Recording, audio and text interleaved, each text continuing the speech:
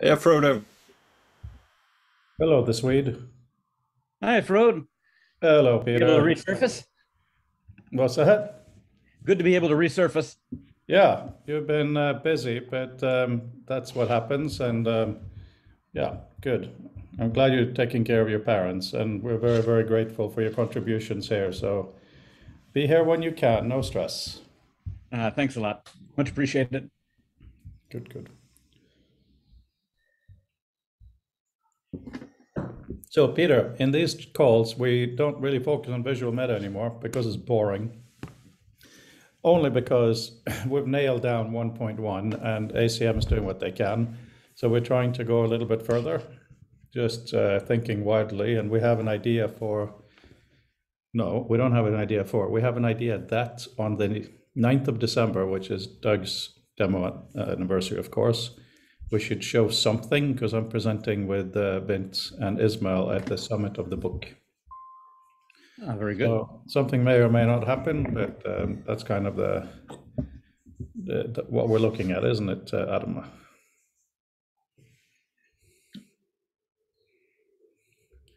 Why don't you, Adam, because we have different perspectives but interesting overlaps, why don't you just talk for a while, even if it's just waffling, just to see what comes out.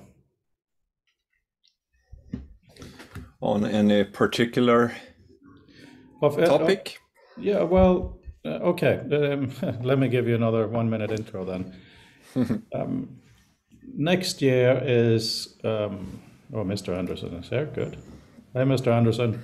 So I was just about to start something. I was just about to say it was Bruce Horn's birthday yesterday. Talked to him the day before. Bruce Horn wrote the original Finder on the Macintosh. He worked at Xerox PARC. Steve Jobs came by and he went to Apple. So he was my first friend in the field who took me seriously. So I love and adore him. I'm very grateful for his perspective. So he said that next year is the anniversary of Smalltalk. It's some kind of a big anniversary, I don't remember which. And he worked on Smalltalk with Alan Kay. Alan is, of course, here in London. And that was all very nice. Maybe we'll do something together, I don't know. But he said that what he had made clear when he was invited to be part of the thing is that right now, climate change is existential for our species. He feels that university research should have to be 50% absolutely focused on climate change. That's what he says.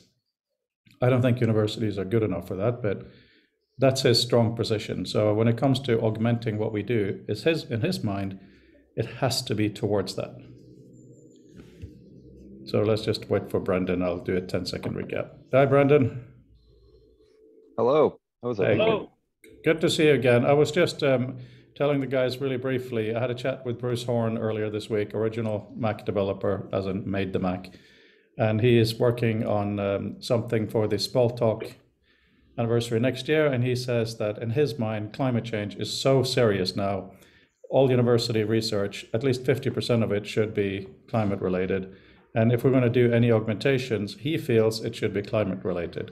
I'm not saying that we in this community necessarily should do that, but I am saying that as we think wider than visual meta, because that's closed for now, it's done, which is good for now.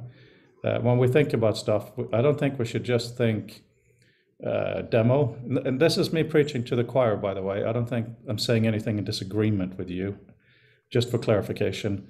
And it also shouldn't just necessarily be about a capability without the capability actually being useful.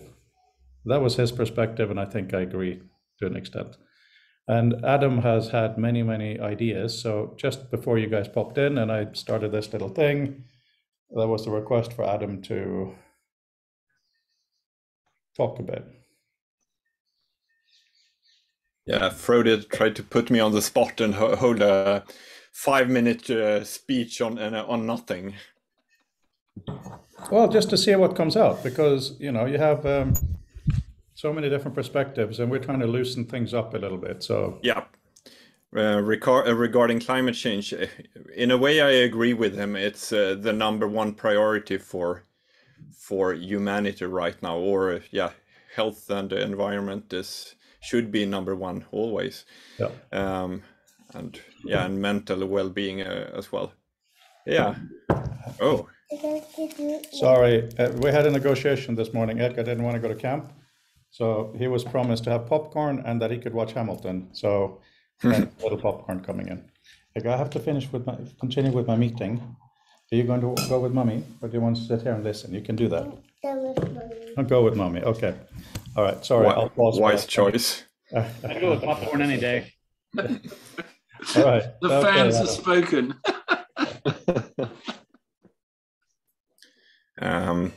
But still here in our community, even though climate change is maybe or other existential threats, maybe the biggest risks to humanity, we need to still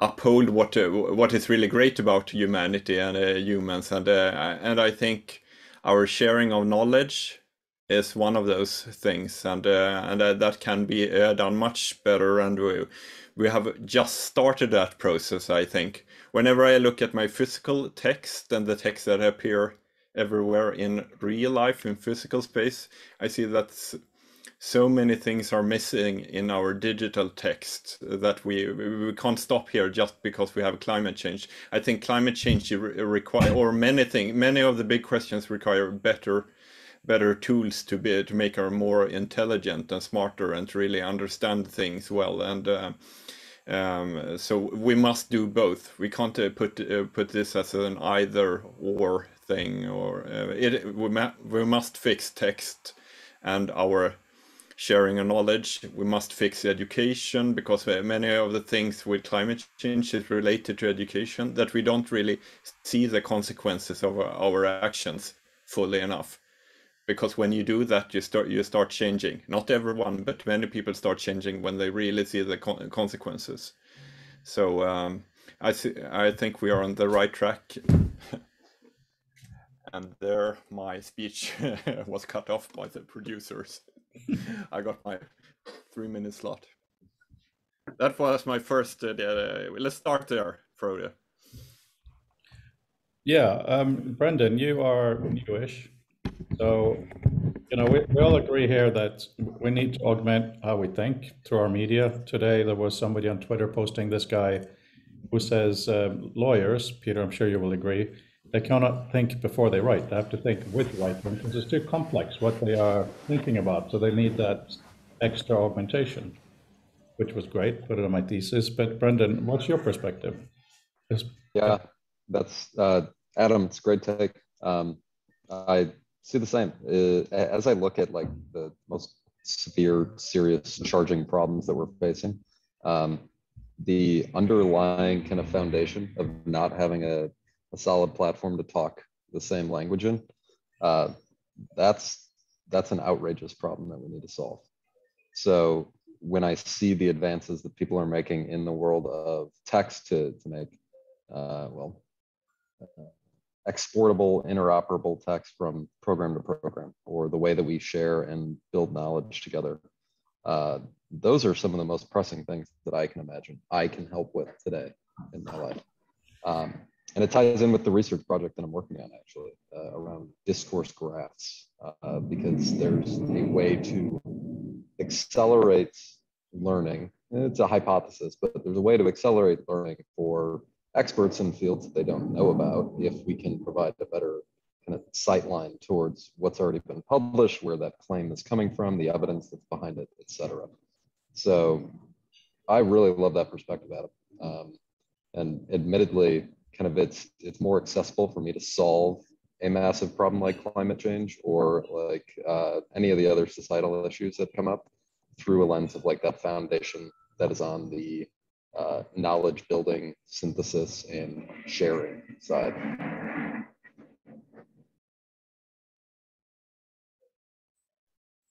Forgive me on the noise. I'm in Chicago, and it's Air and Water Show weekend, so there are I got a fighter jet that just flew above my apartment. I apologize for that background noise. Yeah, Peter. The Blue Angels. I think they're coming later today, I think. I think one thing that would be close to our ambit would be addressing the shift from following links on the web to being overly dependent upon Google search engines, where, okay, I don't see it locally, but we have these massive server farms. And for everything, even the most trivial things, what do we default to? We default to search through the whole corpus of indices of everything that's ever been put on the internet anywhere, which is absolutely nuts. We should be working on focusing people to directed index pages and let them follow links to get to what is really relevant first, and not depend so heavily on megacorp based search engines doing brute force indexing of our knowledge for us. And that could probably reduce an awful lot of heat that's being pumped out. Just that the heat's hidden. It's not my little laptop that's causing the problem. It's all these massive megacorps that have redirected things so that all of the energy use is at their global corporation scale. And of course, that also prevents better alternatives from coming along, because everybody just defaults to, I'll use Google or I'll use Bing. And we're not looking at better, more efficient ways to find what we need to know. And of course, it's great for the megacorps where, okay, we'll get everybody to think that the only answers are machine learning AI, which depends on massive data sets that only they control, or massive global level search, because of course, again, they have the indexes, and for anyone else to try to go start spidering the whole world to build an alternative index isn't going to be feasible. So it's great. They love it. They get us dependent upon technology that can only operate at megacorp scale. And that's pushing out innovation where it could be much more space, time, and energy efficient, distributed over networks of people who have commonalities of interest, where it could be much more efficient and saving. So working at helping to improve our knowledge access by getting away from the machine learning search engine paradigm is something that we have the expertise to help steering people to do. It would have a ripple effect on the climate, but trying to take it on head on, I don't think there's anything we could do that would make a dent. But indirectly, through where our expertise is, maybe just shifting the orientation of where computing is taking place a little bit, that could have a much bigger impact and just take a little bit longer to ripple through the system. I think Mark has a... Well, yeah, I mean, in a sense, Peter's part picked up, but it reminds me of when I was doing a stint up as assisting one of the ministries, and you know, every time I said, "Oh well, we'll just get some AI." I said, "Well, where's the line in your plan for the cost? You know, greenhouse gases, all the server farms in the background." To which the answer was, "Well, that's unhelpful. It's a sort of la la la, I can't hear you approach to life," which is absolutely farcical. There's absolutely nothing wrong with these technologies, but they become a lazy prop for the intellectually weak, I think, and we're not really using them in the way that we should. The other thing I thought I'd raise, moving things out a bit more widely in terms of interchange, was one of the things I've been reflecting on this week, and it's all right, Fred, the book's upstairs, so you don't have to see it, but I'm reading something called A Place for Everything, which is a bit of a curate's egg. It's a really interesting tale, but really badly edited. But it's sort of about the history of how we came to have indexes and citation and sorting. And I think the thing that I've really internalized from that was explained that actually alphabetical sorting isn't logical. It used to be sorted by holy words, then animals, the trees, things that people understood. And in a then basically memory-based verbal culture, things like alphabetical sort, people actually had to explain what it meant. I think that's something we forget. And I'm minded in terms of thinking widely about the future of text is, the missing voices in the room. A lot of the technical end of things has basically emerged in an English-speaking language environment where, we have no complexity, we don't even have any accented characters. And also a fairly narrow cultural view, mainly from one theistic point. I'm almost reminded that you go and look in a different sort of cultural perspective. You not only see different language and stuff, but you see subtlety as of different ways of looking at the same thing. And that's what I don't know what it, I mean, to me, it's an unknown, it's a known unknown. I know I don't know about it and I question you more. And it's, even to the extent that I was just reflecting on the fact that I did a sort of talk, before I did my PhD, I did a talk Masters in Web Science where people were loudly proclaiming, this is interdisciplinarity. And I thought, no, it's not, it's just dogs and cats locked in a room together. There wasn't really any interchange between the arts and the sciences, except being together. And, you know, for a lot of the arts people, it was just doing arts on a computer, if I'm being cynical. And the sad thing was that, for instance, when you look at the history of citation, sort of the arts and sciences actually use citations for a very different purpose. And it's nothing to do with the format. You know, that stuff is the trivia on top. But when you step back and then you think about some of the things we're thinking about here and the interchange of information, it's to what purpose? And that's also quite hypertextual. You know, in the early days of hypertext, people were actually thinking about why you're linking to something, not just a link. And that also neatly feeds around to the idea we're having the visualizations and what we're trying to do with data, so that you can begin to see those nuances of interaction between things. And, you know, in an indirect way, this should all feed into the scholarship that needs to be applied to address some of the big social problems like, you know, climate things. I have a big yellow hand today. Yeah, just two things. One of them is, you know, as we go away from visual meta, I also want to propose we do the opposite, which is imagine every single thing having visual meta attached when it's copied. So if you copy an event from your calendar to give it to someone else, it has the formatting of all the context it could possibly have. So that's semi-throwaway sentence statement. But we talked last week a little bit about calendar and diary and that kind of stuff. I'm wondering if the group feels like we should think some more about that, because time is a natural organizer. And if you combine time with location, you can get something really powerful. Like, you know, calendars today are, of course, absolutely awful going back. You know, on a normal Mac, why do you have photos and library and, calendars, two separate apps? It could be the same thing. You know, when you read an article, it could be stored as well as when you write an article. So you have your history and you have, you know, all this stuff could come together, and it's been discussed in groups on and off for years and years and years. But I'm wondering if we're going to focus on some kind of useful wow thing for, let's say, the 9th of December.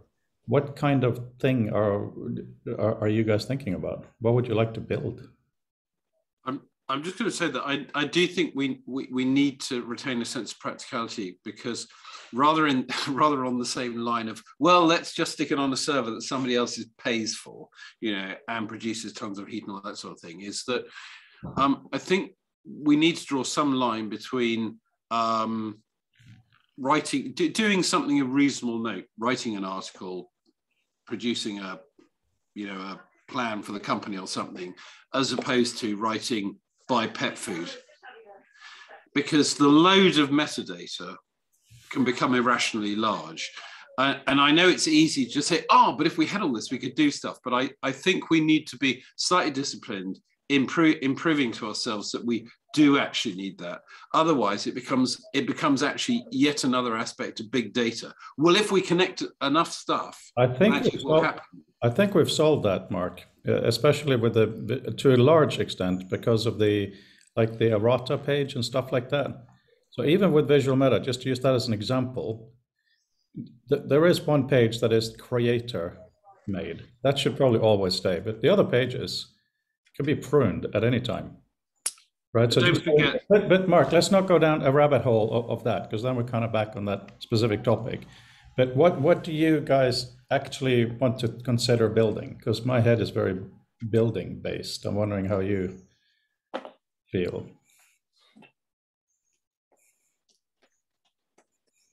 Timeline, calendar, connecting texts. Time.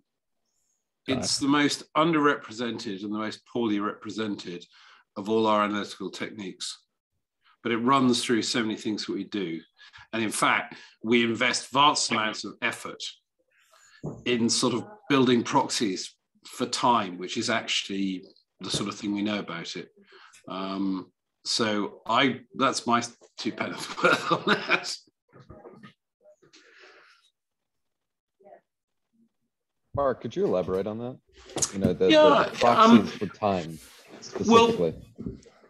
Yeah, a lot of things happen along a timeline, and you know, I think we were talking one of the chats the other day about you often sort of say, oh, you know, what was something? Yes, I 2 weeks ago, or you sort of know roughly. Often, one of the ways you access stuff in here is along a timeline, and actually, quite a lot of what we do is along a timeline.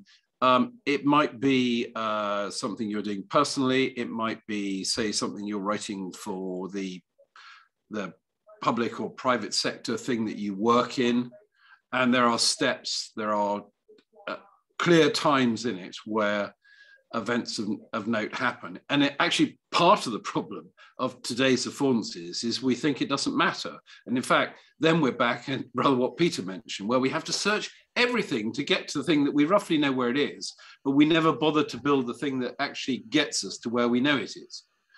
So actually having things that allow you to look at things along a time would be remarkably useful. A problem with it is it's visually very messy, because what tends to happen is things are massively lumpy. So that implies you sort of need to have some quite dynamic filtering.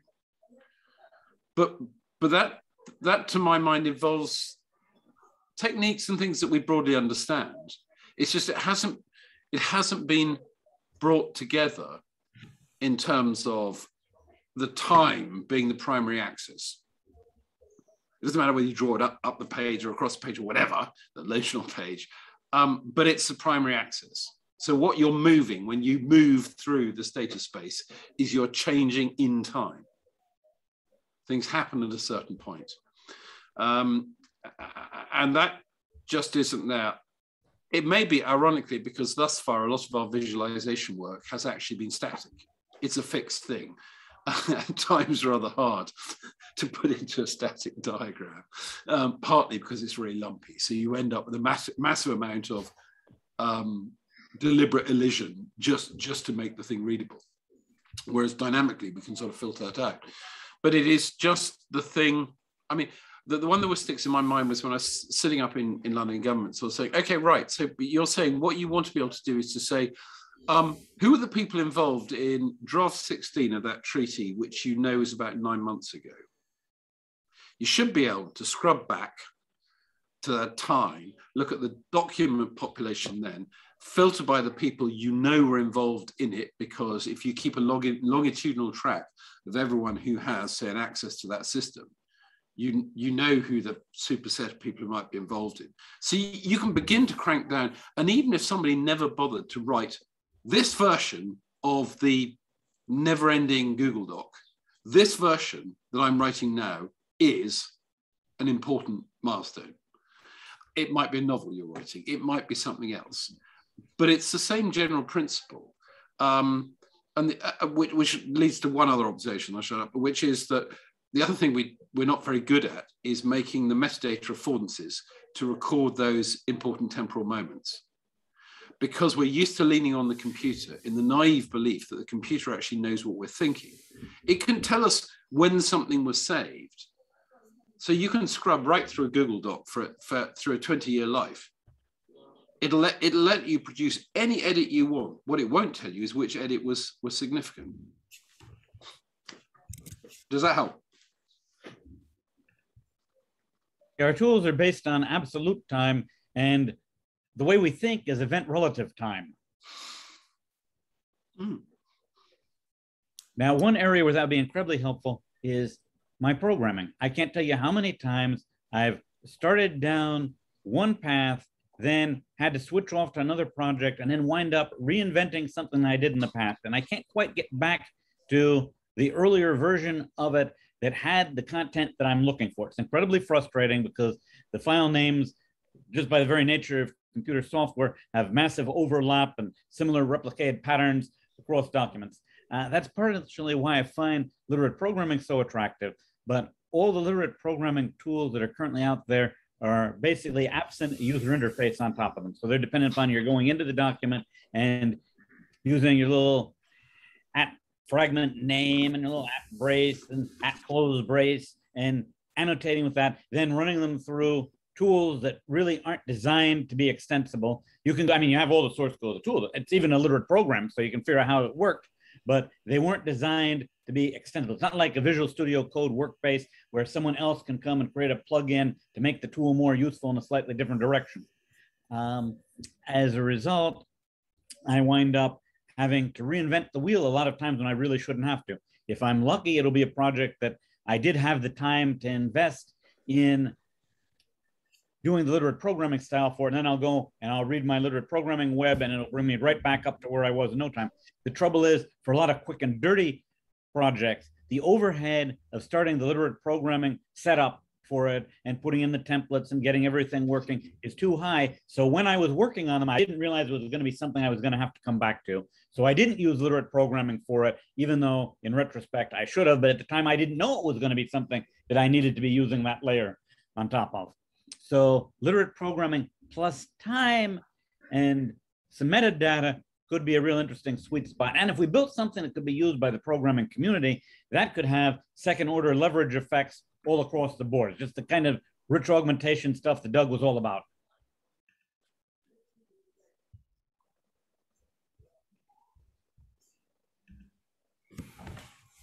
Thoughts, anyone? As I return to my coffee. I just want to add to the discussion that, okay, so at heart, I am a child who likes to build with Lego blocks.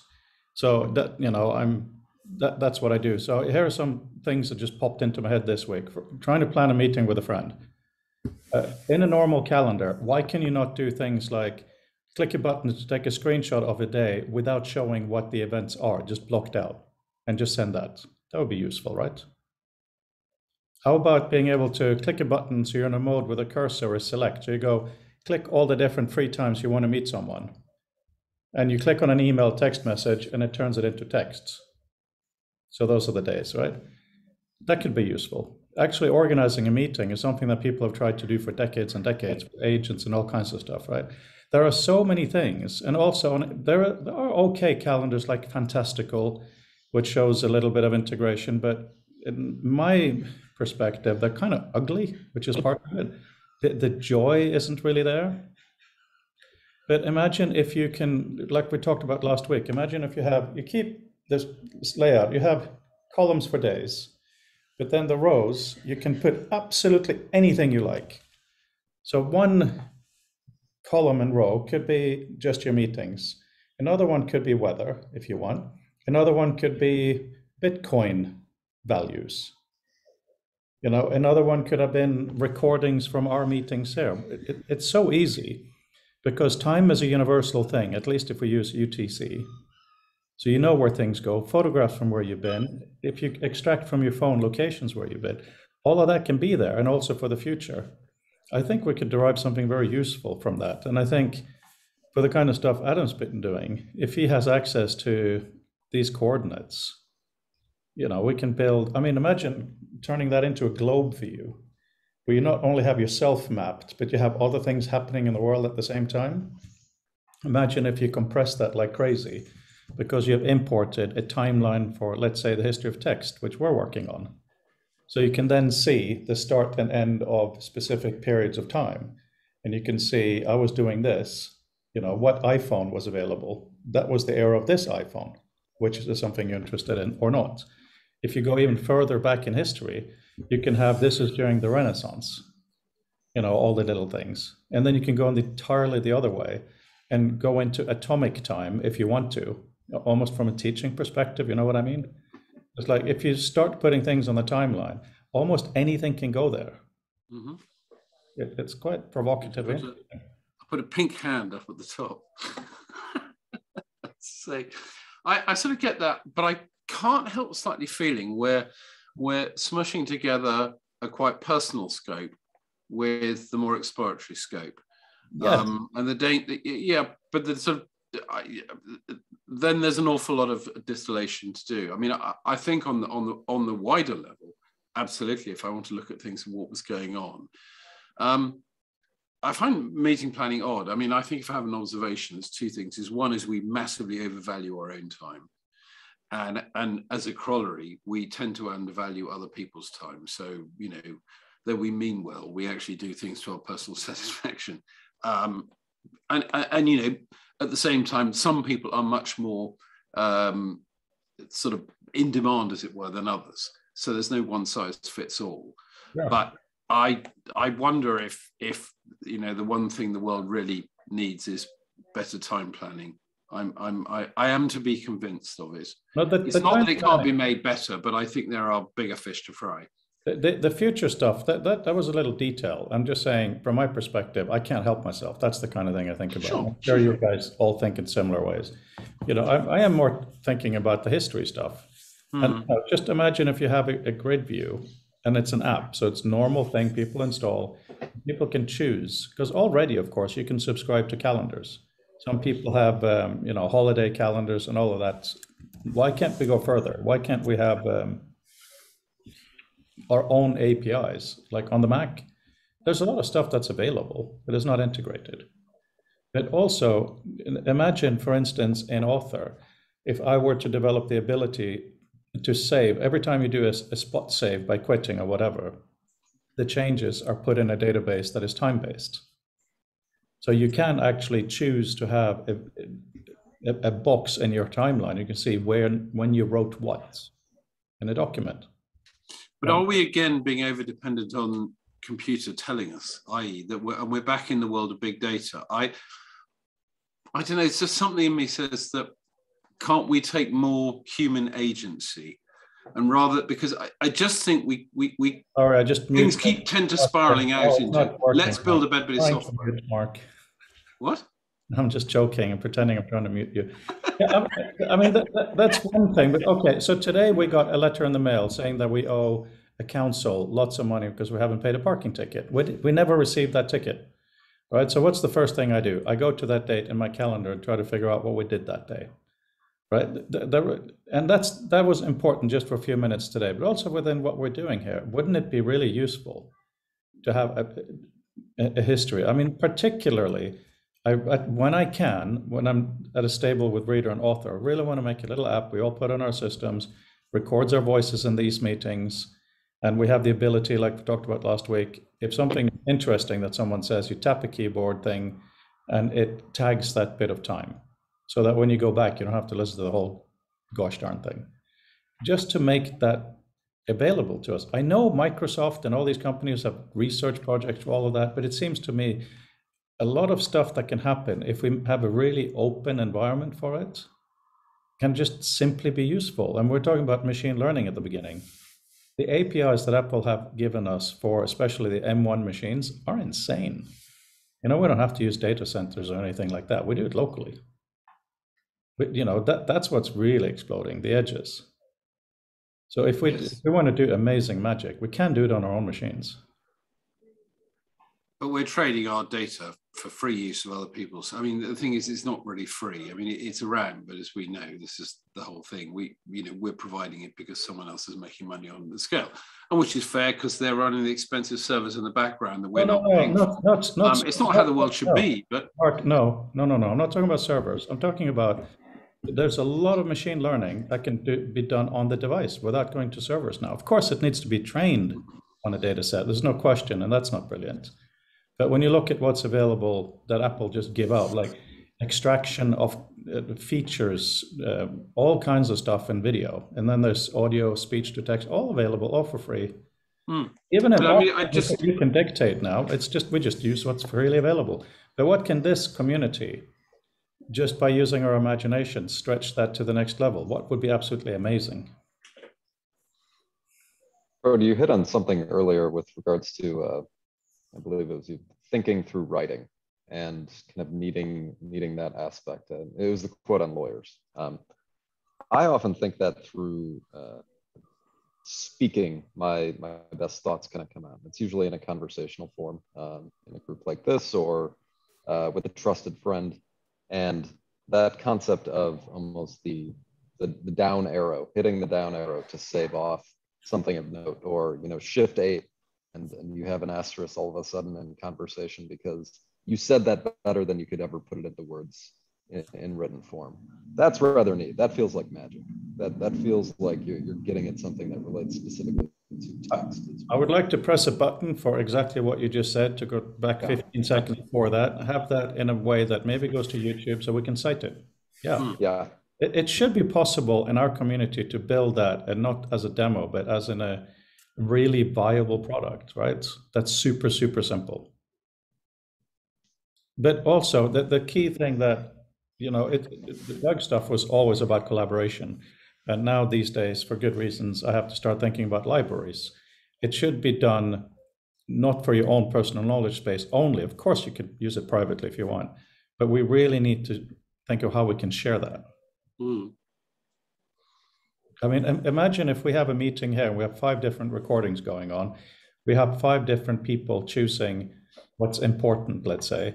At the end of it, technically, it should be trivial to have a report generated in a PDF if you want, or HTML, whatever, something normal and basic, with a summary of the bits that people think is important that we can easily sort through and see if there's an overlap.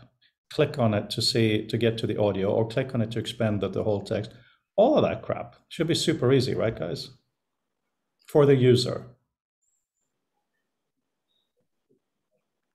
I think there's also thinking about, and again, thinking about reading about the arrival of sort of alphabetical sorting has made me think about, well, so let's take a ridiculous example. If I've just arrived from some other alien planet and I don't know the human alphabet for toffee, so I say to them, I want to see all the yellow books. How easy is that? In other words, I think we need to think more widely about, it's in our nature to sort of collect the things that we're familiar with. And I wonder if we're sort of thinking through that enough. I mean, I don't know the answer. My definite drift in recent months has been to move far away from the norms and start to think about well, what are the other things I can put in juxtaposition that are going to lead me to an insight? And more to the point, an insight that a machine will never have, because it's not a pattern, because we haven't defined it as a pattern yet, but do the thing that human brains are actually rather good at, which is drawing these links. And so I sort of look at a lot of the things you're mentioning in terms of how do they increase serendipity, I guess is the shorthand way of it. You can't force serendipity. You can put all the right things in the right place and nothing magical may happen. And I think, but that's as much as it's fair to hope for. But I think it's a good thing to do, because we have machines to do all the rest. We sort of know how to do that, and they're getting all the well. But collectively as humans, I think we're putting way too much intellectual effort into that. Far too many bright people are wasting their time on something that will get better, when they probably should be actually doing things like you mentioned at the outset, about thinking about things like climate change are going to bite us much more quickly. Adam? Well, it's a kind of a devil advocate thing here, and for the last many years I've been doing improvised drama, teaching it and playing it, and there you play a real play or an invented play for 1.5 to 2 hours, where you don't know anything. A group like us, 5, would go up on stage and not knowing any single line, and we wouldn't know who we were and nothing. Everything is really invented along the way, and nothing was ever saved there. Everything was in the moment, invented in the moment, and lost in the moment. And the audience were there, were fully present, and there is a kind of a tradition of never recording anything. Nothing. So you have nothing. It's basically drawing in the sand. So you're left with the impressions, but not the actual art piece, because it's you move through it rather than saving. You can't really save it, and even watching it later on can. So and also for meetings like this, I'm a bit restricted in the recorded format.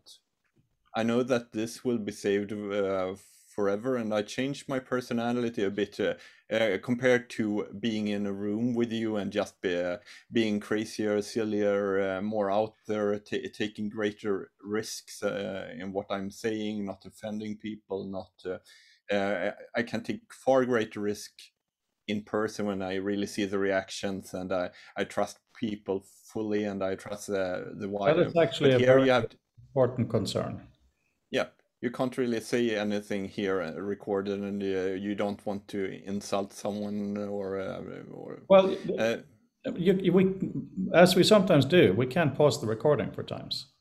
Yep, but it's still it's a big requirement to ask for you to pause the recording while I yeah. Well, it's knowing that you're going to have a moment of insight sufficiently for to ask for the recording to be paused. I have a good thought. Please pause the recording so we can. No, I mean, it's interesting that you feel that. I, as the kind of moderator here, I don't feel it would be a problem for me to pause at all. But the fact that you feel that is important. But also, there are different stages. You know, I would very much like to sit and have cognac or whatever with you guys and coffee in the middle of the night and talk all kinds of crazy shit. But that's a very different stage of, you know, kind of putting something together. And when it comes to putting something together, it is a more sober experience. There's no question about that. And it's also an experience that, for instance, what I was going to put in the box here is when someone is speaking, if a keyword comes up that you or someone else has mentioned before, maybe it shows up on the side of the screen so we can quickly go back and see what we talked about before.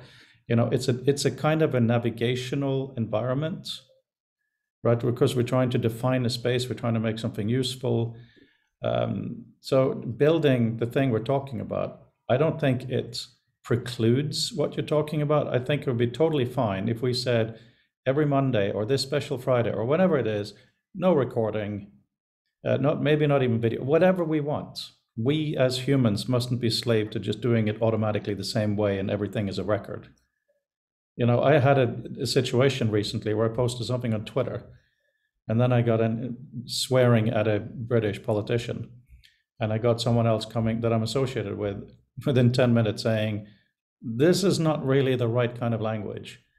And I deleted it immediately, and I had to. And I'm grateful that I knew then, because as we move through life, we forget opportunities. It's so easy to be slagged off based on what we said before. Really important point, Adam. I see Peter has his hand up. Yeah, the Yellow Book story actually reminds me of some horrible experiences trying to relocate material at the law library back when I was in law school. And there was a case, for instance, there was a book that came in as a new book in the fall semester of my first year of law school.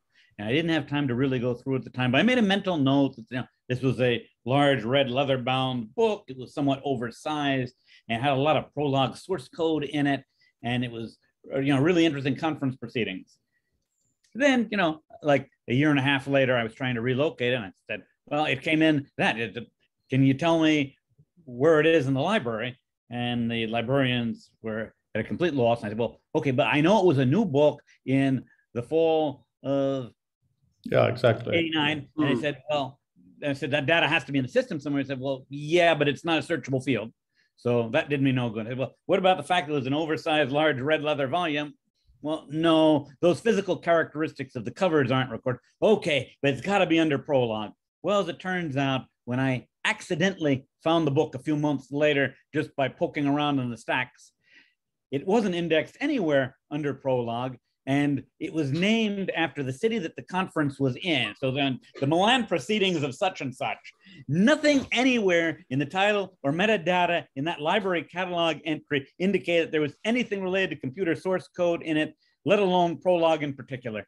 And it was so frustrating. I said, well, can't we just annotate the record? And it's like, oh no, we have established procedures. We get our records, catalog records from Union Catalog, and we can't push data back upstream because, you know, you wouldn't want to risk something that wasn't accurate getting in. And I would rather have an erroneous piece of metadata attached by a third party where, okay, I can come in later on and say, well, no, actually this bit of metadata was wrong, and not have the metadata be there and have no way to search it. Yes, yeah, I remember you mentioned that story. That's frustrating. Mark?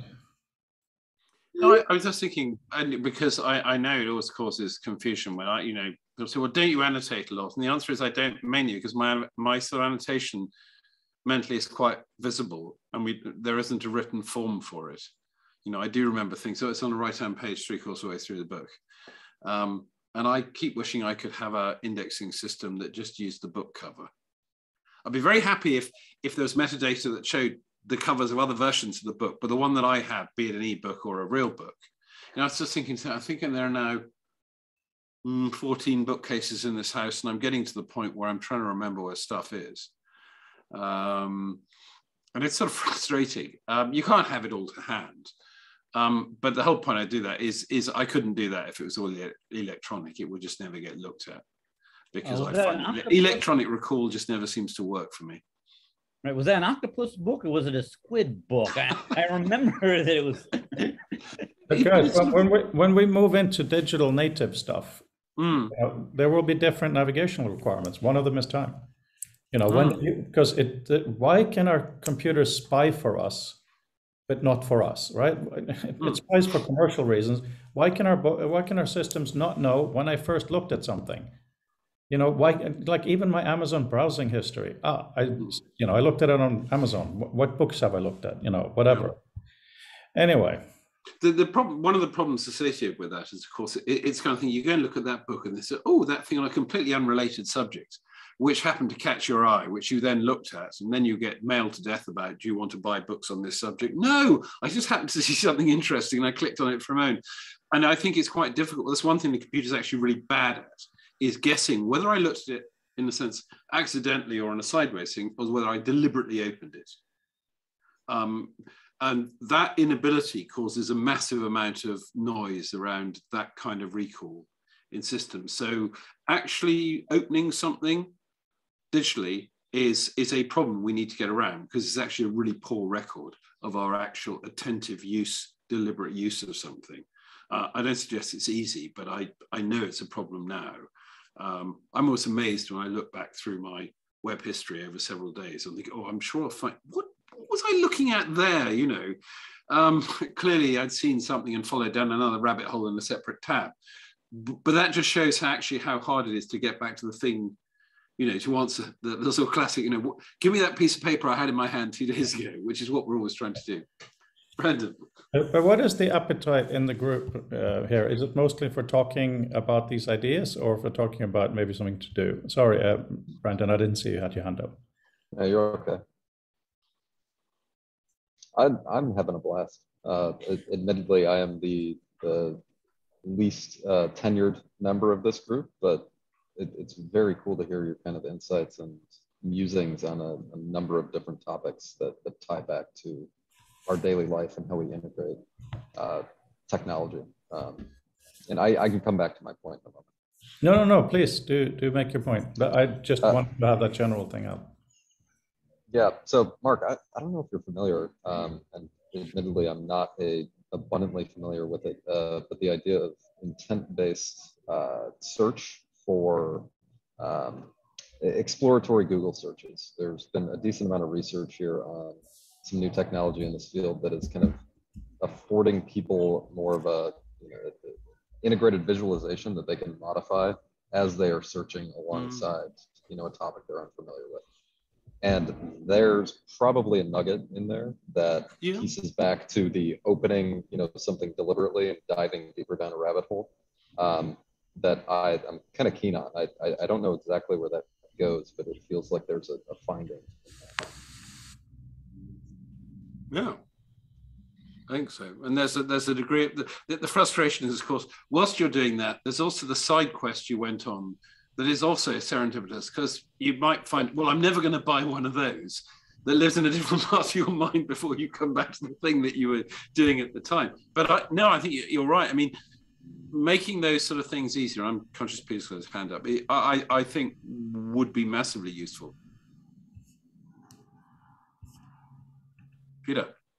Okay, another kind of search that I really wish I had an effective means of doing would be searching for people.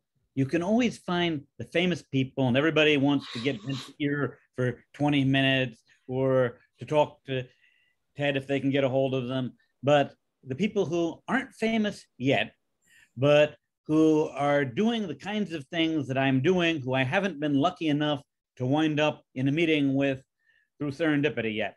So who's been reading the same sorts of things that famous person X has been reading? Who's going to be the next Vint who's still in grad school now, who no one knows about yet, but who's been reading the right kinds of things based upon a profile of what I think are important things to be researching? who's on this particular topic. They might not have been published yet because, again, I want to get and find the grad students and maybe even reaching down as far as undergrad for really outstanding people. Who's looking at the stuff? Who's thinking about the same problems? Who's using the same tools possibly? So if there's some sort of a search, and LinkedIn isn't very useful at all for that because it's just presenting final polished CVs, and it doesn't give me an indication of what people are passionate about, what issues they care about, what tooling they use. Sometimes we'll get that. I mean, you'll see a list of a programming language or something, but that's not really telling me at the kind of granularity that would be useful. You know, who's basically the next Doug Engelbart out there that's trying to build a system that we don't know even exists? How do we find them or make it easy for them to find us? In the reverse direction, we still are focused on privacy. We don't think about, what if I want to be found? We worry about the problem of, I don't want to be found. I want to erase what you know about me. But what if I want to be discovered by a certain kind of a profile of person? How can we make it easier for them to find us as opposed to us trying to find them? For instance, it's probably a problem also on the funding side of things. Everybody knows that Elon could write them a check that would make their dream come true. Now, we can presume that there are some things that Elon cares about and that he might even have a team whose job is to try to find people with interesting projects that are worth his backing. But how do we make it easy for them to find us? You know, so sort of a person matching, but a person matching through literature and through searches and issues. I'll take my hand down now. If I had $15 million to spend, I still wouldn't spend it on that. It is an important issue, but sorry, Adam, I see you have your hand up, but there are some companies working on aspects of this. Obviously, LinkedIn is trying to do it for business and so on. But from my own experience of who is actually productive versus who is just busy, it's really, really hard to tell. It's, you know, I think it is more almost how to improve Twitter. But anyway, yeah, Adam. Yeah, in a way, this forum is me being here is doing that signaling that I'm interested in certain topics, and even if some of the discussions are not my main interests, or if they are, it's good to be here to just be seen and show things, and we may form subgroups of this community for whatever it is, metadata, privacy, or text in other preservation. And there are so many aspects to text, so just by being here and is a kind of a signaling. And personally, going back to the temporal aspects of time, it's kind of the constant problem of my work, to how to bring time, how to make time visible, because it's in everything. It's a sequencing of letters. It's order or arguments in a text piece. It's the replies that Frode has been talking about. How the document discourse back and forth, back and forth, but it's forward in time. How do you put them? How do you do this graphically? Because usually the traditional, especially among very computer literate people and programmers, they have usually, many of them have quite good memory or have trained that part, so they can keep many things in their head. That's why they have code for you. You see variables and you see functions, and they refer to each other, but you have to see you have to keep those connections in your head. You don't really see it visually. And that has spilled over to maybe too many computer systems where web pages are completely replaced when you click a link. The trail is not there, and so you can't really see the temporal connection from you working, being on one page and being on the next page, and if we look at all the social media things where. At one point, the direction was that the latest thing was at the bottom of the page, because that followed the text direction that you started. But now we have a very strange temporal thing where text starts going left to right in English and Western languages, and then going line by line down. But the new reply comes above, or sometimes it comes below. And in some system it comes to the right, reply. So nailing down the temporal aspects, the sequencing of thing, and also the more temporal, like it's a really hard problem, and it's really useful to do that work, because I think making time visible in a 2-dimensional, maybe even a 3-dimensional space is a very worthwhile project, and I fight with that every day. If you have a clipboard and a clipboard history, how do you display that history? Do you stack things on top? There is also the notion of stacking things on top in different ways, that the things on top is the latest way, kind of overlapping windows. The latest open application in a desktop is on top.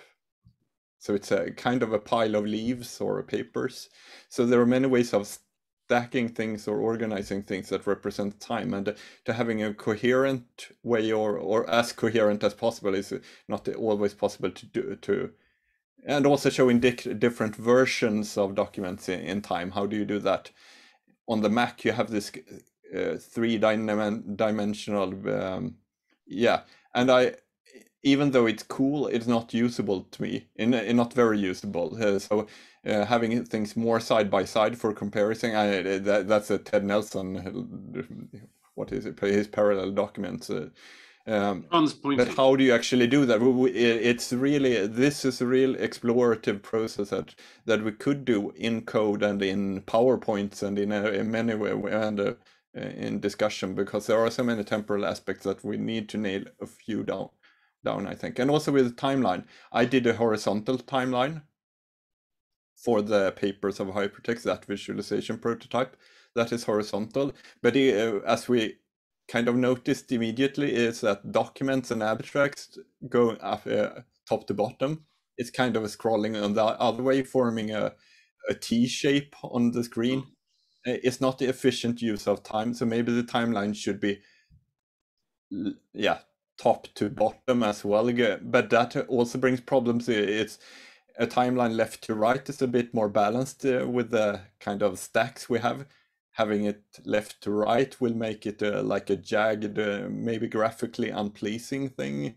There are so many dimensions to time that I really find fascinating to. That was a long rant about many things, or a long that I struggled with. I don't have the solutions here, but it could be worth exploring this. The only way to explore it, I think, is to try to build it, and to build it, you have to get the data, and that's a problem. I mean, kind of obvious things like if the documents are written by any of you guys, show me your face in little icon form instead. It's much easier. But then, I mean, look at Mark Anderson and Adam right now.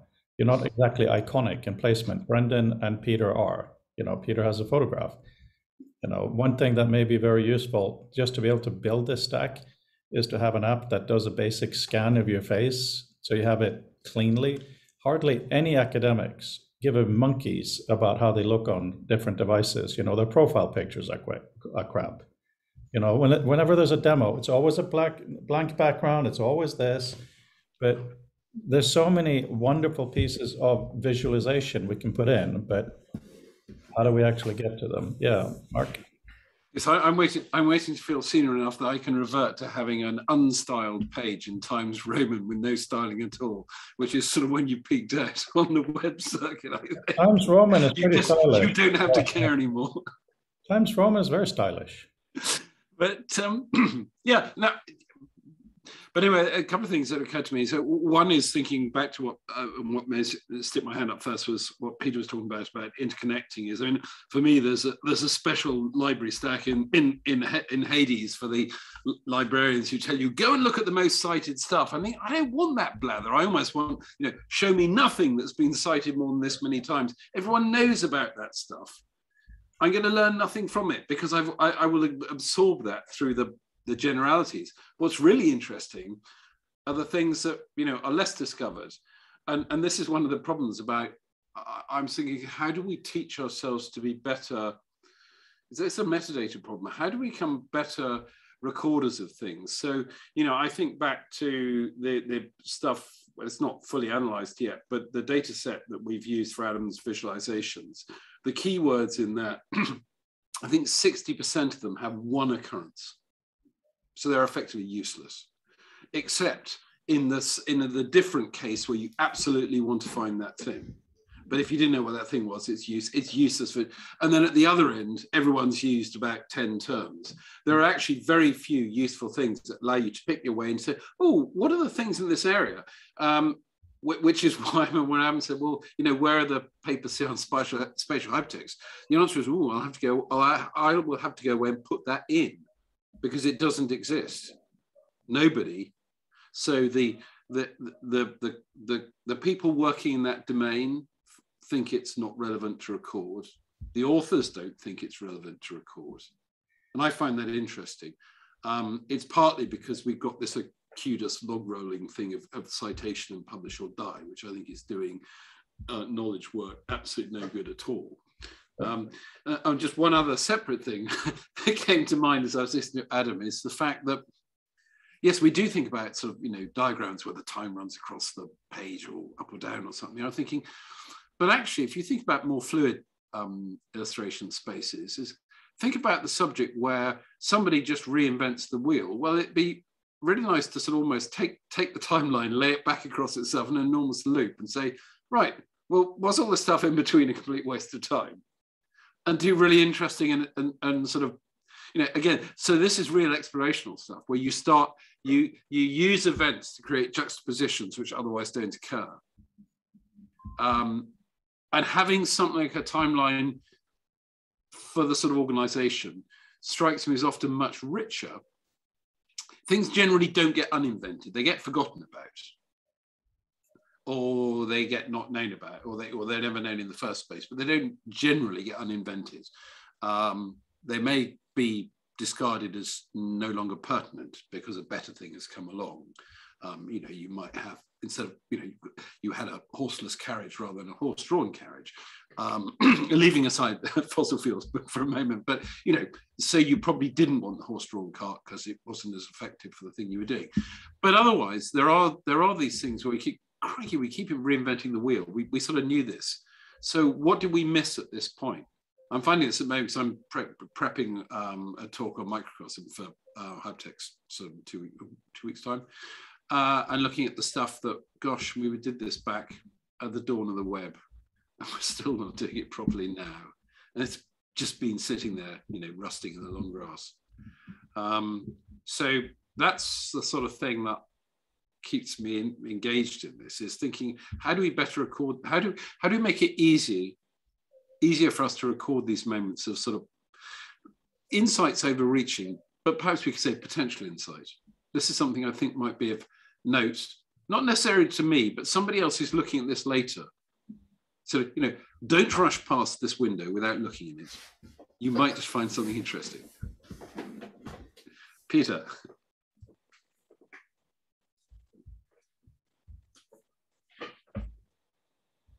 Peter. Did you put Peter to sleep? Possibly. It's an art, you see. Well, oh, sorry, the phone rang and I muted myself and I forgot to unmute. I just gave I'm sorry you guys missed it. It was just the most brilliant speech and analysis that anyone had done in the last 20 years, and it's all gone now. Sorry about that. Peter, if you had recorded it like we're talking about, this would not be an issue. Indeed. So what I'd like to be able to find are the books in the collection that are periodically of interest to people. Something that, you know, maybe every 3 or 4 years someone borrows and then they borrow it again, or they've gone off and bought their own personal copy because it's not necessarily the most popular thing, but it was something that someone really felt was important. And in that respect, it'd be kind of nice if the library catalog could let you initiate a purchase of a personal book from the catalog, so that the catalog would be aware that you'd gone off and you'd actually bought this book so that you could have it, instead of thinking, oh, gee, he only looked at the book once and he put it back on the shelf. And it wasn't that he put it back on the shelf once because the book wasn't important. He put it back on the shelf because it was so important. He bought his own copy and had it flying in so he'd have it permanently starting a few days later. And we have no way at the moment to distinguish between the looked at it once and threw it back because it wasn't good, and looked at it once and made it part of his personal library as a result of having looked at it briefly once. So I think that would be a very useful affordance to have. Also, I think a lot about adding tags to things. I find tagging incredibly frustrating because I have this huge sea of potential tags. And what I want is some sort of an inverse parser, something that will allow me to indicate categories just by like mousing over, maybe not even needing to click. Just hover over a category for a few seconds and then have that expand to subcategories and have maybe functional variants so that it could be, show me more like this. And then another category of possible tags could be relationships related to entities of the type that I was just over. So then I could move to a relationship and then move through the network, basically building up a grammatically significant multi-word identifier as opposed to just having disconnected tags. So it'd be sort of an inverse parser. And Chris Crawford came up with an idea of that for video games and computer games a while back. And he actually has like a blog post somewhere on building inverse parsers, but they were kind of awkward interfaces. What I'd want is some sort of a fluid system again, where I could just be mousing over, use the amount of time I'm hovering to control, so I'm not having to explicitly click to drill down through a menu manually. It'd be more like flying through an information space, like Apple's old Project X oodles ago in the Mac 2 era. And it was, one of many projects named Project X, but it was like a 3D fly through of tags and web browser bookmarks that you can navigate through spatially. So this would be sort of flying through the potential grammar tree with new levels of possibilities expanding at each level.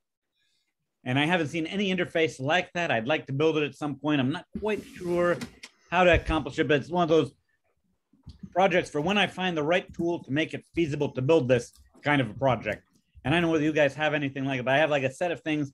If I can find the right tool to make it feasible to do this, I want to do this. And I have a few of them sort of sitting on the back burner in the back of my head, sort of half crystallized visions of potential tooling, but the components that I need to build them aren't all there just yet. It's not connected. I'll deal with it. Oh, sorry, I was speaking to people's off, but an interesting point thinking to Peter's thing is that one of the things that I like in Adam's visualization is this way of visually. So instead of using a sort of a zoom effect as people do, it's the fading.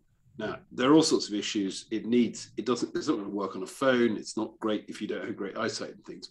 But nonetheless, parking those issues for a moment, I really like that idea. So things fade into or out of existence around the thing you're looking at.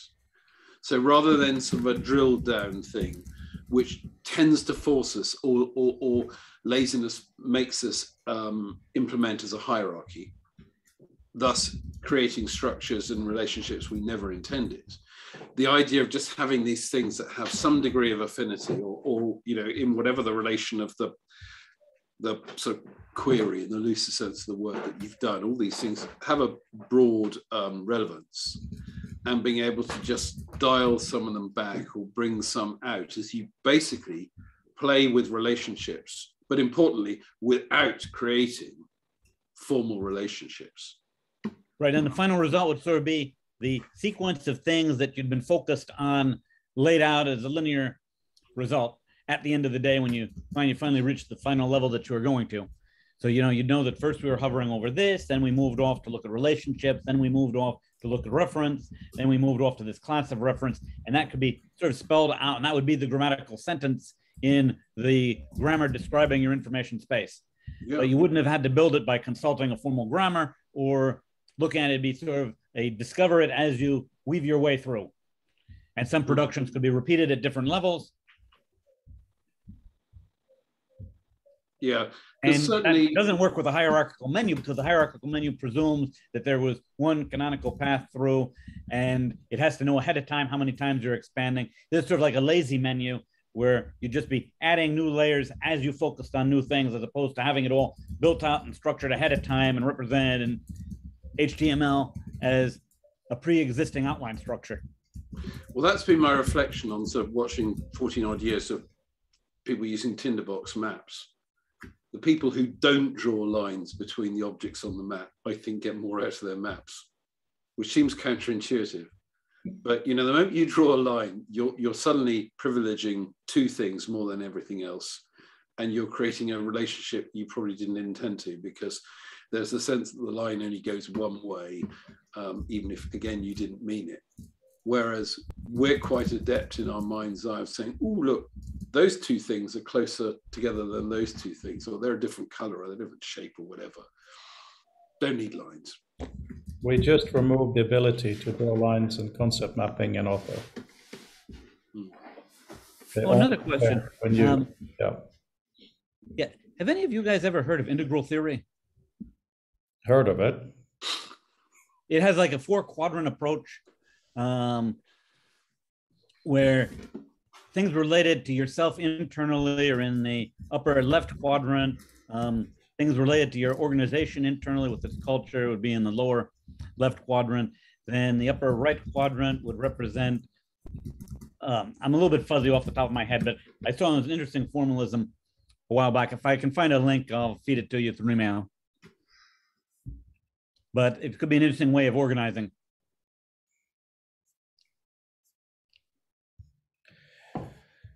Yeah. When you talked about the whole lines thing, Mark, it brings me back to the whole focus. Everything we're doing for Author 7.5 is basically changing vocabulary. So we're talking about defining and how you deal with defined concepts. So, if we're going to choose how to do timelines and representations, we have to choose if we're going to have anything be kind of primary objects. One of the problems, of course, if we're talking about documents or books, is you have time, title, publisher, author. What is the essence? What we're doing is none of those. It's concept, where the books are what backs that up or refers to it. So that the primary unit is the thing that you have in your head, hopefully. And also you can sort of ban things, and it doesn't, it might be different. So for instance, you might have your citations stuck along a publishing date timeline, and you might put essentially, the pros and the cons and the just generally interesting ones in different columns, giving you an instant sense without having to draw any lines anywhere of what they mean. Or as I was sort of discussing on chat earlier about this thing I'm looking at, sort of history of citation indexing and things, is I'm thinking this thing has a timeline, then it's useless. So it should be that anything of note in the book, certainly the paper book, should say see timeline. And in the timeline, it should link back to see page 42. Obviously, in a digital thing, it would just be a straight link. So you can jump backwards and forwards, because often when you're in the detail of the subject, the paper you're writing, an author or something, there's lots of detail and you can't see the wood for the trees. So being able to jump out into your concept map or into something like a timeline is actually very rewarding if you bother to populate it, and being able to strand things out. So it might be, here are the European thinkers, here are the African thinkers, or here are the people who are English speaking, here are the people who speak Japanese, or whatever strand you want. And you can still do that against a primary axis like time. And right. I can imagine you might find others as well. But well, Mark, in the book, you can do that on a basic level. Yeah. If you come across, let's say, Windows 10 or whatever it might be, select the Command F if you're on Reader. If it is in the timeline, which it should be, that will be shown at the bottom of the screen. Yeah. So it's the beginning attempt at doing, different views of that. But sure. I mean, what I'd love to do is to go back and sort of resection the first feature of text data. I mean, I've just got time at the moment, but to go back and sort of basically do some of this tagging, as I sort of alluded to earlier with this other data set, of sort of saying, is this person talking about typography? Are they talking about citation? Are they talking about, whatever? So that I can see, right, where do these strands run through this? So what is the thinking that we have represented here on these topics? And it might be interesting, again, because we have a timeline, you can then lay those back to those, and you could have past historical events that feed to this subject area. Okay, so all these people are talking about this. but nothing seemingly significant in that area has happened since 1600. Might give you Well, there's a lot of editorializing there, Mark, which I think is good, and I think that needs to be clear, though. So there should be like an editorial view by you. But on a completely different note, for a reason, who here has been on TikTok? Not necessarily posted, but actually spent some time viewing TikToks. What is it? It's really fascinating. And sorry, I'll actually show you a little bit because I think it's relevant. So how many guys have you slept with? Okay, well, typical one, right? Come on, I really want to know. So very often it's just kind of comedy. They ask a question, it's a bit ridiculous, but the interaction is you slide up. All right, that's all it is. You just go through and there's cute stuff, sexy stuff, business stuff, whatever. A lot of it's comedy, but sometimes it's really actually quite shocking. You go on there and because it's very easy to add texts, right? And they do just like you got asked so and so. Oh, this is really interesting. Just listen to the music and see her movements, okay? This is a thing on TikTok. Questions I get asked when being a single mother.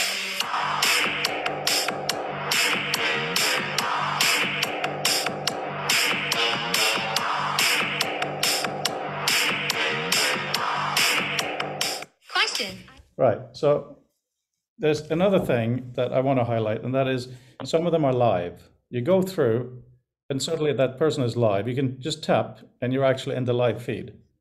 And that person may be doing laundry or whatever. It's such an intimate experience. And there are many jokes, but don't ever watch it. Go on TikTok if you want to relax. One of the stories was, or somebody I saw was, the woman, she's 26 years old. She found her husband dead. She has 2 kids. To deal with her PTSD, she puts all her emotions on TikTok. Like talking to a stranger kind of thing. And then you can swipe to the side, and then there's the history of whatever that person has posted. There's a lot of it.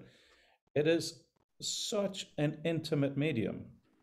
You can do live things on Facebook and videos and all of that. And of course you can do mixed things, but the way they do it on TikTok, it's because my cousin's son, he is a bit of a TikToker in Norway, so I decided I had to try it. It's really fascinating. And that little song, and when she did all this weird stuff, I have no clue what that is, but all the question and answer is always on the screen. So the fact that I have to do this hand thing and all of that has nothing to do with the answers. It's not like this is yes or no, but you scroll through, there's a completely different level of human intimacy that I'm seeing anywhere else.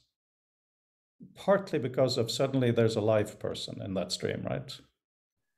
It's almost the opposite of text. It's almost the opposite of the intellectual stuff we're talking about, but I think it's provocative enough to add to our interactions brain box. You know what I mean? What does it? The thing is, I sort of because people keep sending me stuff, but I mean, I'm always. I don't want to disparage it because if nothing else, it's often quite it's been put together with a degree of artistry, which is sort of fine. But I'm always left thinking, yep, so that's another 15 seconds of my life I don't get back.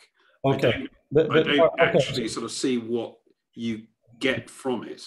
Okay, that is a comment that could be directed at any media in the history of mankind. Sure, but I mean, I'm asking it because you're saying TikTok. So I was wondering, why is this one not like another thing where I really don't? That's what I'm trying to explain the differences. The difference, one TikTok, if I send you one TikTok via email or something, you watch that one TikTok, it's not that different. What is different is really the interaction. Is that ever scrolling thing of full screen video in your face, very often with text. Sometimes it's very badly acted jokes, like a child says, "Mom, can I have $20? No, what do you think? I'm made of money? Isn't that what mom stands for? Made of money? When you say full screen, though, you're assuming you're watching it on a phone. I'm sitting looking at 24-inch monitors, which is my normal consuming. It's only on a phone. It's only on a phone. This is why I don't see it then, because I don't use a phone very much. No, but the thing is, the devices really do shape the medium, right? So TikTok on a laptop would be a very different thing.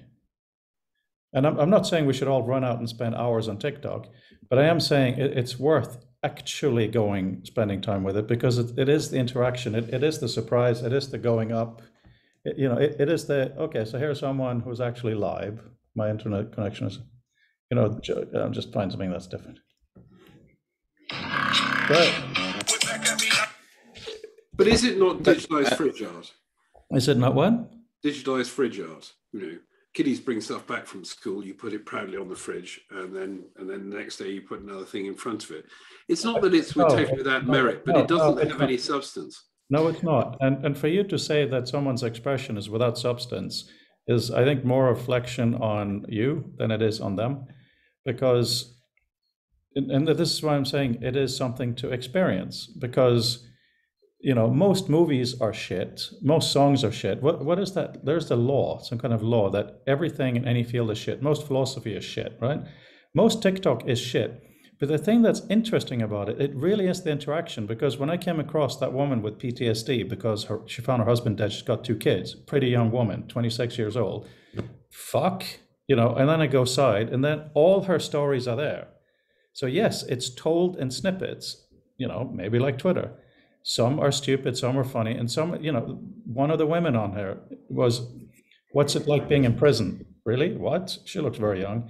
And then you go to the other ones and you see the pictures of her as she calls herself, a drugged out whore, right? That's what she was. And you see her life come through, how she's changed, how she got herself together, whatever.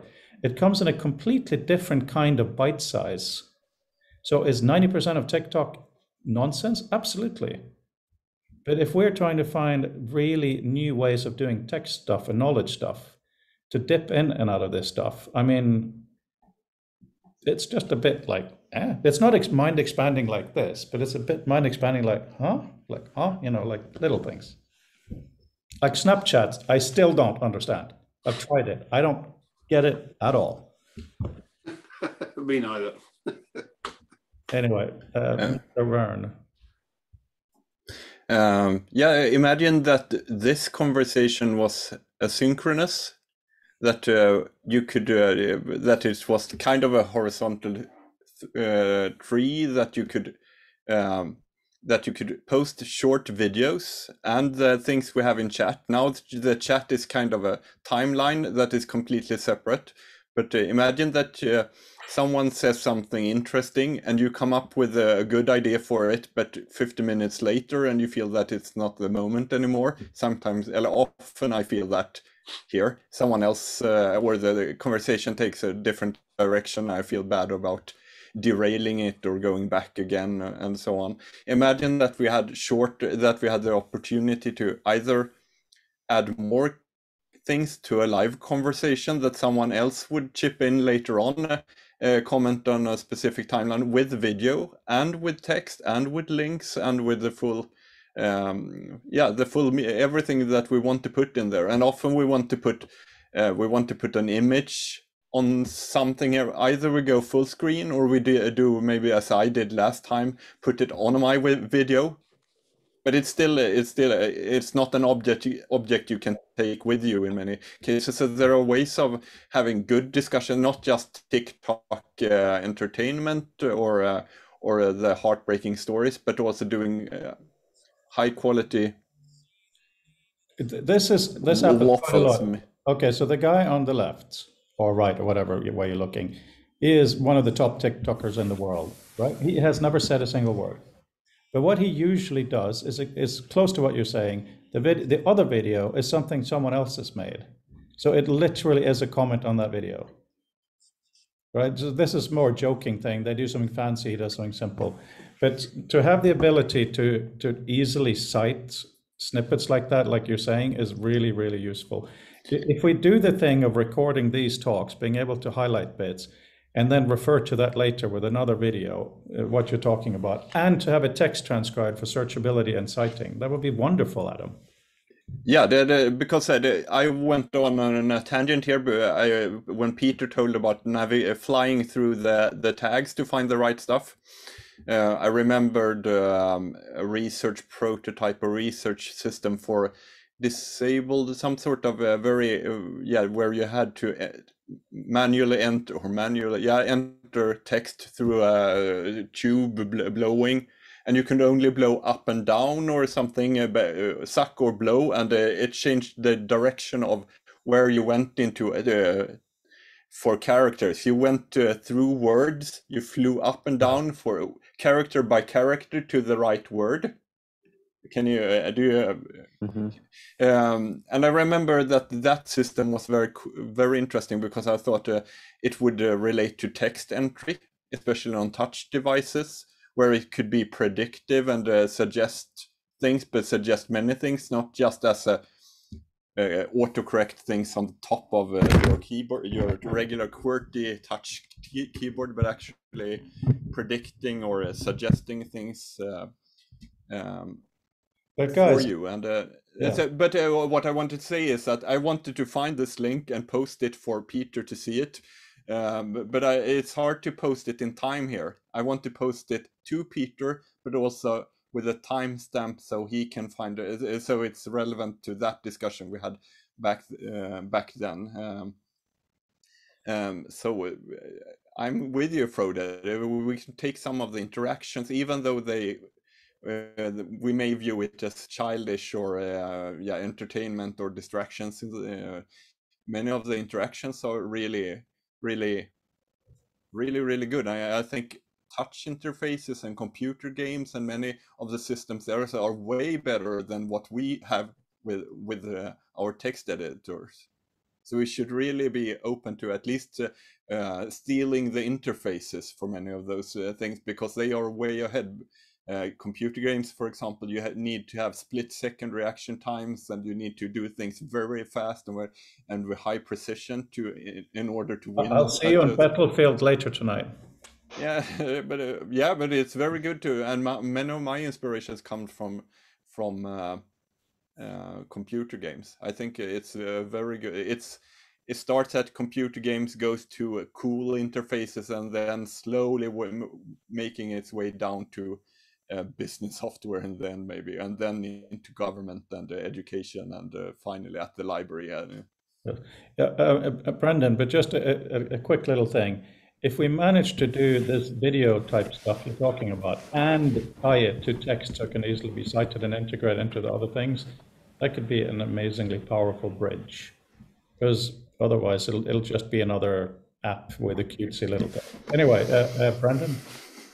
Yeah, there's a great dynamic to that entire aspect. I just had my hand up for about a minute, and there were, during the time that you were talking, there were like 3 other things that I wanted to list out. And the affordance of a non-linear sharing tool within a group conversation, especially when we're in a recorded environment like this, or just a video environment where 5 of us can't talk over each other at once, is so important to be able to share ideas that can trigger for other people. That's pretty much the most unique thing that I can think of with regards to like providing a nugget of insight to someone else. It doesn't come in that exact moment. I've been jotting notes this whole time. While you were, typing away earlier, I'm thinking, what is Adam writing about? Because this is really fascinating. I can tell he's very interested in this. And those things often just get left behind unless I'm cognizant enough to note it, to then share it at the right time, and to bring it back up. And in all honesty, it wouldn't be searchable by any of you if we didn't discuss it here in this moment. So there's a huge opportunity there with the environment of a digital meeting. A sort of visual chat tools. Yeah. Yes, a sort of because we have a chat window, but a visual chat window. There's just basically either picture or videos, but stuff that is inherently non-textual is something missing in this environment. Yeah, there's definitely the piece of, I think that the core problem for me is that temporal aspect of not being able to latch on to what Adam was saying right there and jot in a note and come back to that same point where he has spoken something that triggered a thought for me. Let's just build it, because the number one thing we would have to do for such a system is for time to be known. Sorry, I'm just trying to get in. What's up, Ida? But that's a massive problem, Frode, or massive challenge, maybe even more massive than... I'll tell you why it's not. It's if you record video locally, you can time code every single frame if you want. Right? And you upload that to YouTube or whatever, but you give it, let's call it visual meta, right? You explain in there, this was uploaded at X time. So the offset from when it was actually recorded rather than uploaded is this and that, so that a player can pull it back out, right? You see, that's the crazy thing. To record a whole hour or 2 hour meeting on a normal laptop today is fine. The fact that it's massive data is fine.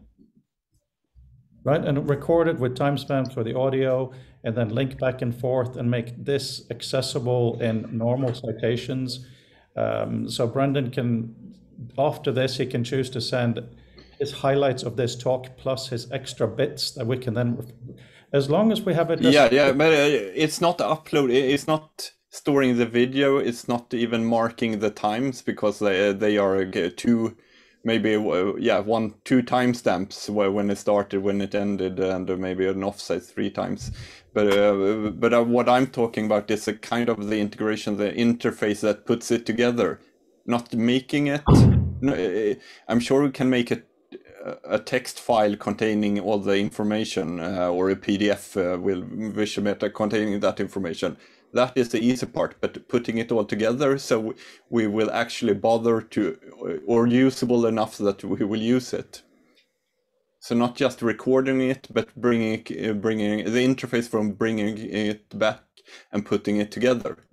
If we have a method of describing the time bit, which of course will be a huge thing in itself, and if it has enough fuzziness, then for those of us who chose to record it ourselves and have it on our own hard drive, let's say we get a native speed and native everything, but for someone else who may choose not to do that, it may be a little bit laggy as YouTube or whatever is dragged into those bits, and it may not fit perfectly, but it'll be quite close.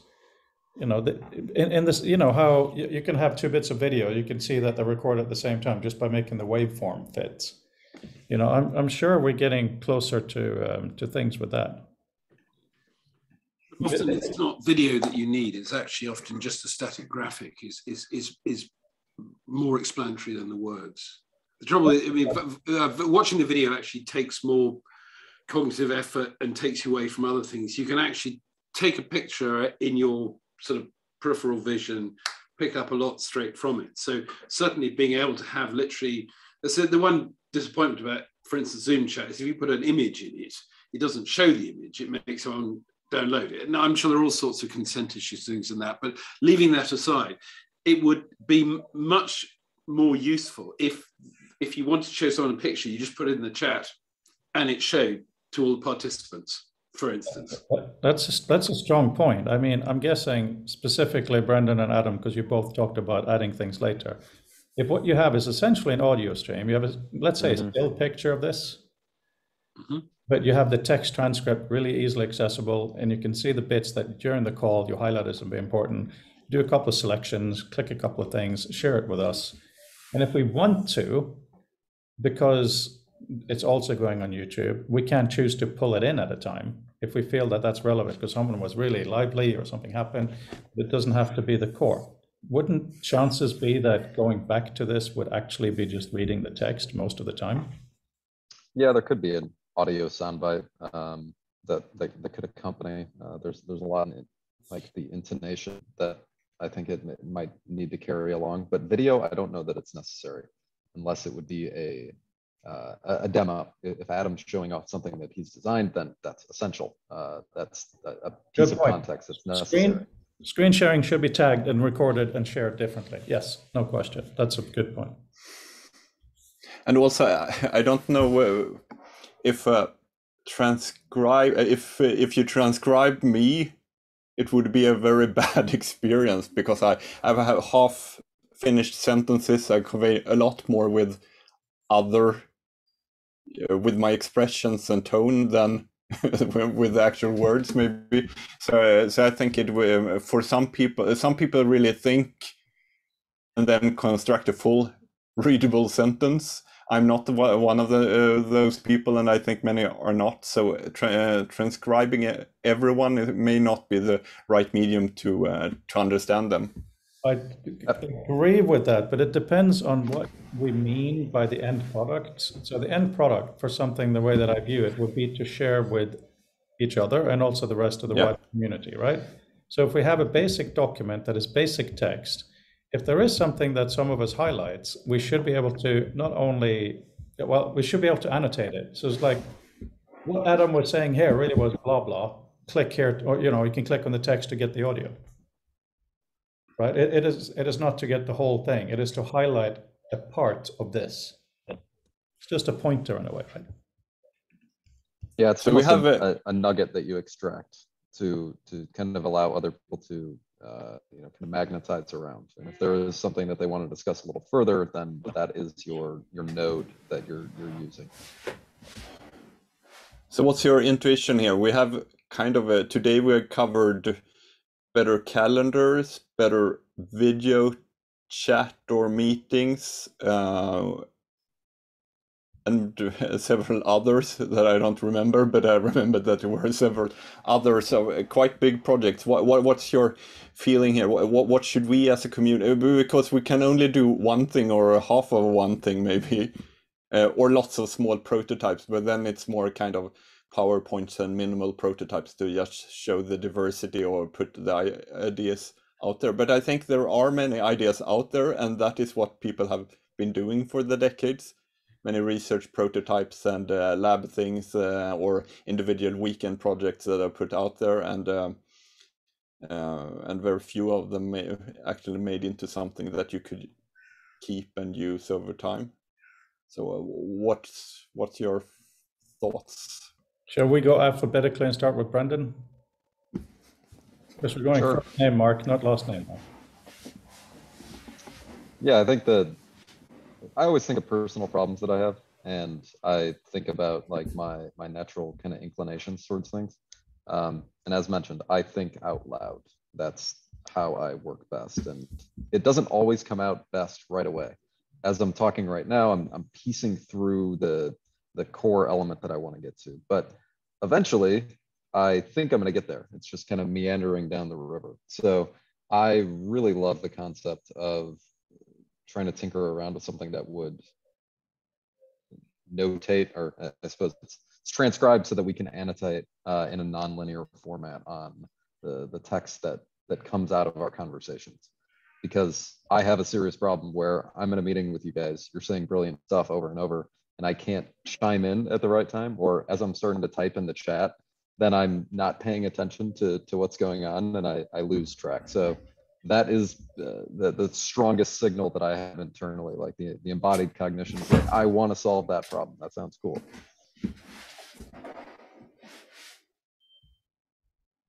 Mr. Anderson. Well, as regards this space, I mean, I think one of the things is to find a sort of a simple method to sit atop some, rather than remake the whole thing. Is this sort of I just had a great thought, or somebody else just said something really interesting, you know, just to stab on a very quick way that takes minimal attention away from the moment, to just record a marker. Probably not immediate, well, perhaps at the time or just after, basically as a hook to go back and extract something interesting. To Adam's wider point, I'm still very excited by the stuff you showed us. I can't remember if it was on Monday or last week, the visualization you did. I think there's some really interesting stuff to be done there as an exploration space. And I remain as fascinated as ever by the idea of exploring informational text through it with a temporal element to it. Peter? Well, I like doing the visualizations. I really want to explore more on literate programming, and I think that's an area where there could be a lot of benefits. And again, the tagging issue. There's no decent interface for tagging. It's great if you just have one or two tags, but what winds up happening, I throw everything into DevonThink 3, and I literally have hundreds of tags, but those tags could be clustered at several levels, and there should be a clean way to navigate through them. And instead, I have to start typing enough of the tag for the predictive spell check autocorrect to suggest the rest of the tag. And this is okay, except when I have multi-word tags, because then I have to type far enough into the tag to hit a space for it to realize that, oh, I only meant the first word. I didn't want the entire tag. So the typing experience is a very frustrating way of entering a number of tags efficiently. It just doesn't work well. I want to have some sort of a little widget. And this also comes in with version control. The latest version control software allows you to basically be independently editing different aspects of a document, provided that the changes that are being made in a given patch aren't conflicting with previous changes. So let's say I'm going in and I'm adding spelling corrections to a document. That's one kind of a task. And you could take all of those patches corresponding to spell edits and combine them into a single maintenance patch. Systems like Darcs and Pjoule support that sort of thing. And that makes looking at revision tracking histories much cleaner, because I don't want to track the individual edits to the point of every time I had to scroll and shift from one line of text to another line, that's creating a new edit. I want to be batching edits conceptually. And the logical way to do that would be to have some sort of a tagging widget sitting on the screen by the side of my editor, so that I could tell it, now I'm switching to a spell correction task. Now I'm switching to an add a comment task, so that I could then filter on that when looking at the revisions and not see all of the stuff that I don't care about. What I get now is 10 million patches of every single diff in the document as I'm working on stuff. And I have to spend a lot of time manually naming patches and combining patches. So the low-level engineering support is already there, but there's no user interface on top to make it useful. Yeah. Okay, my turn. I think you can only do stuff once you have the data. I don't think we can do things in general, And that's, of course, what the Mark Adam thing showed. And this is the reason why I'm pushing so hard for visual meta.